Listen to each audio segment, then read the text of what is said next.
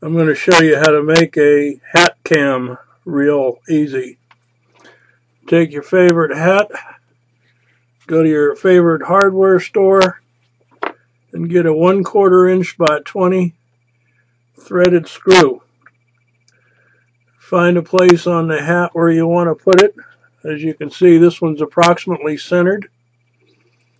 You might have to put a couple of washers to get the amount showing of the screw to be the right length. Then you take your favorite video camera. In this case, it's a Kodak ZI6. And it has the threads for a tripod on the bottom. Fortunately, in this case, they're centered on the camera. Take the camera, put it on the threads, and screw it in.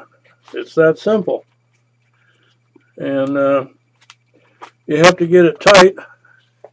I wouldn't wear this if it were windy outside, but as you can see, it's just fine. And you put it on your head after you turn it on.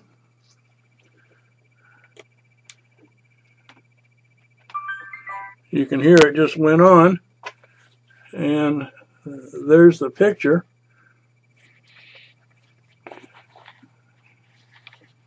Doesn't want to show up too well. I'm taking a picture of my shirt.